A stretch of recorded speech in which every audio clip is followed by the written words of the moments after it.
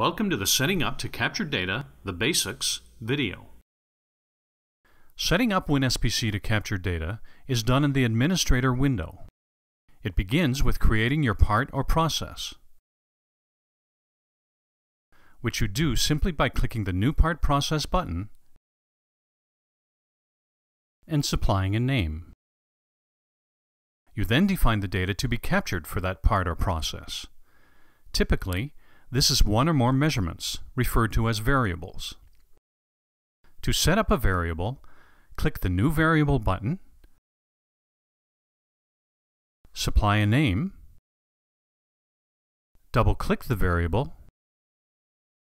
and provide a subgroup size and specification limits.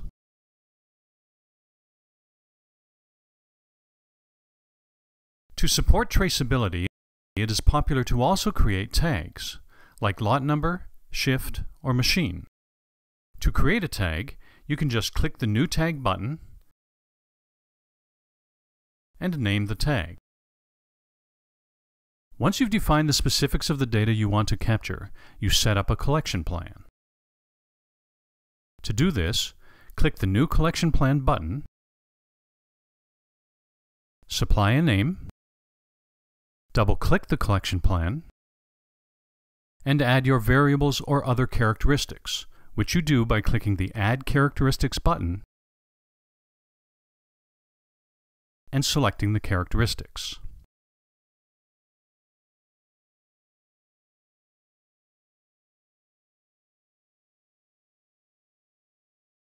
Although more setup options are available, the capturing of data may begin at this point.